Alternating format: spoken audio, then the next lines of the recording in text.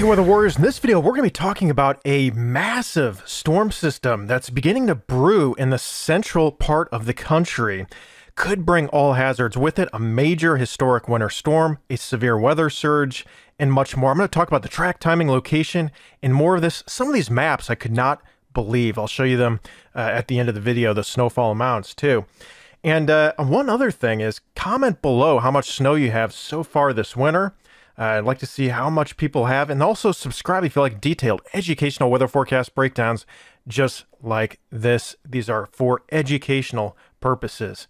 Let's get right into it. We're going to track this hour by hour, and as a storm chaser, this one is really fascinating to me as we have some severe weather potential for the southern plains. There was severe weather out here in Minnesota and Iowa here Wednesday, so it's firing up pretty early, pretty far north. Now let's get right into it here. Saturday, this is around 9Z, so Zulu time in terms of Central Time, that's about 4 a.m. Now, you're going to see a nice little low pressure system develop right here in the Texas Panhandle. The blues are the snows, and the greens are the rains. You're going to get a conveyor belt that goes from east to west and south to north that goes right into this cold air mass. This 540 line is something you want to watch. This is the rain to snow line, okay? And as that moisture slams into it, we could be dealing with some pretty heavy snow. Saturday morning is when this thing gets going. The wind is going to kind of follow those black lines, the isobars, the low pressure system. Look at that, 1,008 millibars. But watch as we get towards the afternoon. This thing blows up. This is around Saturday at 1 p.m. now. I mean, look at this here. The low pressure system, 1001, it's starting to deepen. When it goes lower, that means it's strengthening. And those black lines getting tighter together, that's windy conditions coming up and around this low pressure system.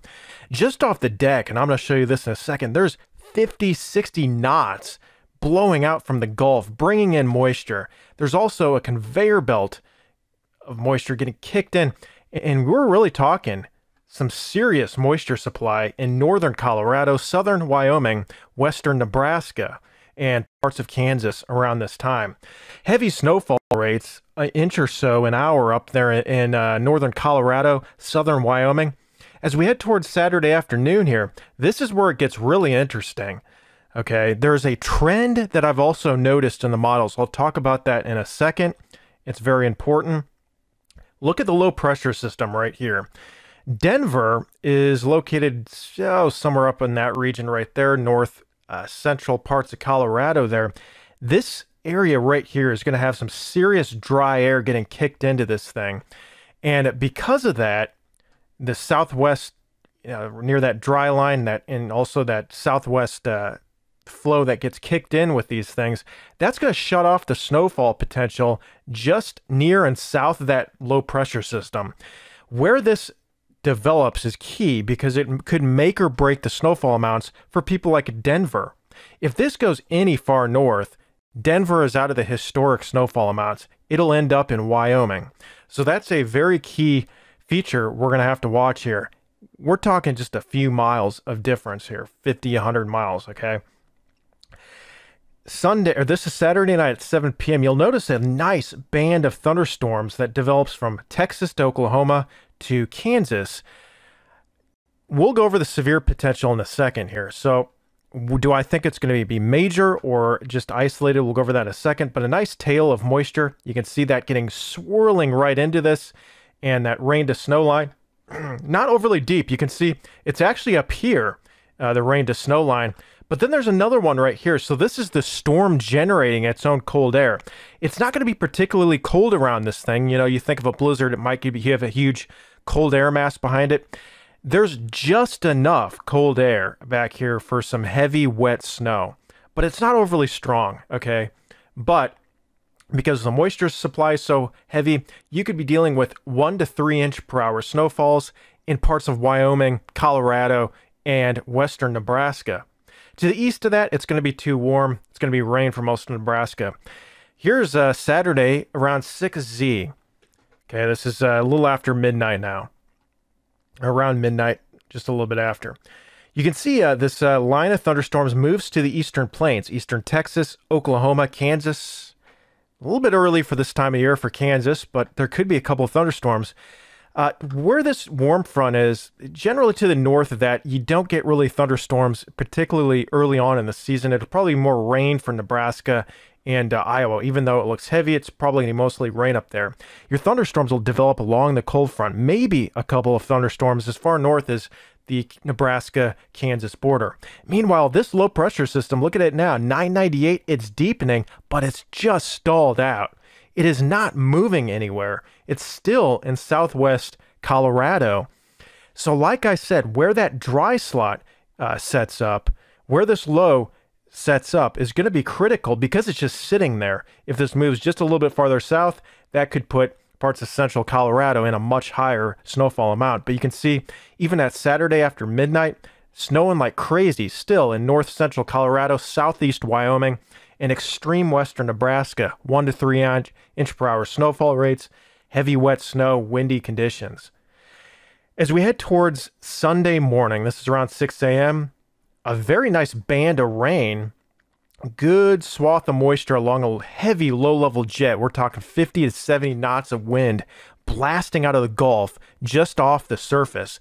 It is crazy. I'll show you that in a second. And the low is just stalled right out there in southwest Colorado. Still tons of snow coming down in parts of Wyoming.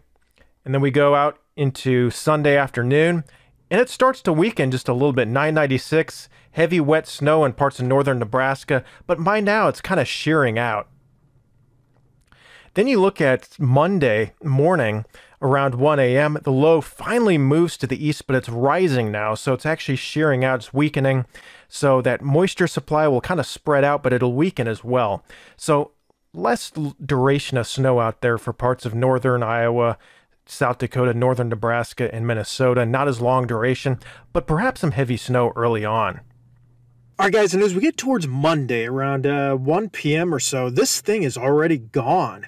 It's really just sheared out. It could still have some intensity out here in the mid-Atlantic region. There's been some trending in that direction towards Virginia or so. So there could still be some batches of heavy wet snow, something we'll watch. It's getting a little bit far out there, but what we're going to do is we're going to zoom in now. We're going to look at some of the details here. There's something I want to show you here. These are the different models here.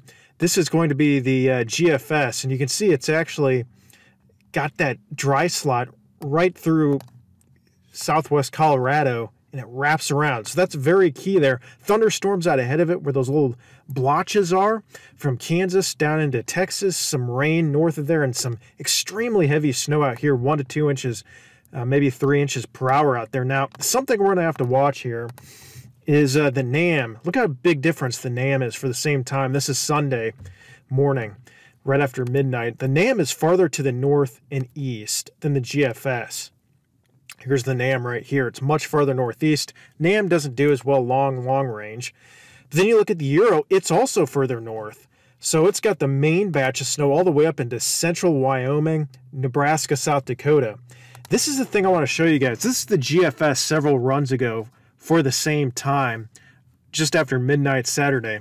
Watch, we're going to fast forward this, and it's going to be the same exact time, but different runs of the GFS. All right, so this is several runs ago. This is a few runs ago. Now this is a couple runs ago, and then that's our latest run right there. So I'll fast forward it again. Several runs ago, few runs ago, couple runs ago, and there's our current run. You can clearly see there is a northward trend and even northwestward trend in this storm track. I would not be surprised to see this line up towards what the Euro has, where the heaviest snow band will line up at southwest Wyoming, up into northwest Nebraska, and extreme north central parts of Colorado. It's a trend we're going to have to watch here. If you look at the GFS, that's the 850 millibar winds just off the deck. We're clocking in at 50 miles an hour in some areas. That's going to transport moisture like crazy out of the Gulf and support thunderstorms. This is Sunday morning after around 1 a.m. This is the concern here, is that dry slot that I was talking about. Look how it wraps right into close to Denver there. If this wraps anymore, it's going to be, the show's going to be over for Denver. It's going to end up just to the north. And sometimes models will underestimate these dry slots. So again, I would not be surprised to see this move just a little bit farther north than it was at the moment. And look at this conveyor belt. That's really high relative humidity. Again, we're looking at the moisture at 700 millibars, which is the mid-levels. That's where all the clouds and precip form. And those blues are really plentiful moisture. You can see the two conveyor belts of moisture just coming in right into that Arctic air mass. Thunderstorms in this section, rain in this section, and then snow in this section to the northwest of that low. Those are your different quadrants of this storm system. Vertical velocity, we're looking at the same level, the mid-levels, but we're looking at rising motion, and you can see significant rising motion. Well, what does that mean? Speeds are really high. You're going up really quickly in the atmosphere. That means buoyancy, and that supports thunderstorms. So thunderstorms in Kansas and Oklahoma overnight, Saturday into Sunday, and also some rising motion out here in the snow. Well, what does that mean? The potential for some isolated thunder snow exists out there. So wouldn't be surprised to see a flash of lightning maybe. And now we'll look at the severe weather threat. So this is Saturday afternoon around 21Z. I'm just going to show you the overall pattern, then we'll look at the severe weather. This is a bowling ball. This is the trough. Okay, look at this bowling ball trough in the atmosphere. This is the jet stream. You can see that crazy jet streak coming in, spreading out like that, and that's causing divergence, which essentially stretches air out in the upper levels and lifts air at the surface to fill its spot. And you got 100-mile-an-hour net little jet streak here in Texas, Oklahoma. It is wild, very, very strong.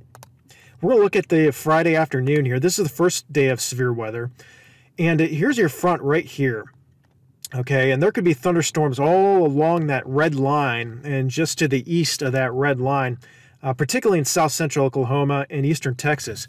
Mostly going to be rain and thunderstorms, but a couple of isolated severe thunderstorms could develop where we have these dew points, and you got your 60 dew points right along this frontal boundary. That's where the best bet for severe weather will be. So probably central Oklahoma out into the Texas Panhandle, north central Texas.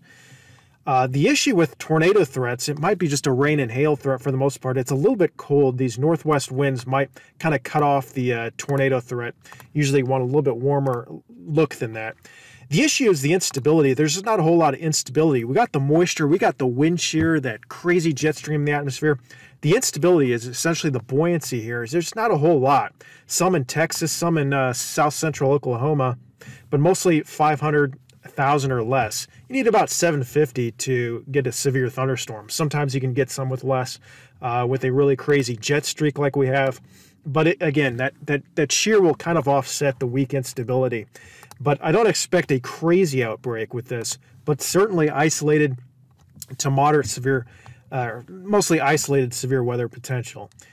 As we head towards Saturday, or this is the same day, you can see that jet streak coming into Texas, Oklahoma. That's going to support those thunderstorms. And then as we head towards Saturday, look at this. Here's your frontal boundary right here. And that's a really pretty aggressive one on the GFS. It might be slightly overdone, but very, very strong contrast. Dry and then moist ahead of it. South winds surging out. That would deliver the chance for severe weather from south central Kansas down into Oklahoma and into Texas ahead of that frontal boundary. Here's the instability, and you can see Saturday the instability. Again, not terribly strong, but right along that frontal boundary, 500 to 1,000 Cape, there could be some thunderstorms. That'll track eastward overnight. So some isolated severe thunderstorms possible in Oklahoma, Texas, and south central Kansas on Saturday. I would say this is the better looking day and more widespread looking day. So maybe a slight risk, enhanced risk that day. You can see that jet streak centered right over that instability. That's going to cause some serious wind shear for those thunderstorms. And as we head towards Sunday, you can see this frontal boundary moves to the east, good moisture out ahead of it.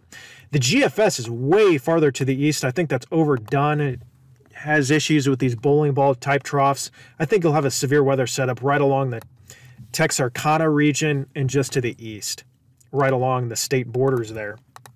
Instability, not a whole lot Sunday. You know, later on with these systems, the farther you go into these systems, when they start to shear out, it tends to weaken the instability a bit. You can see a little bit of lifted index in there, and so maybe Louisiana, southern Arkansas on Sunday. Here's your snowfall amounts. Here's the GFS, and this is something I can't believe here, this is the GFS, and we'll look at the other models here in a second.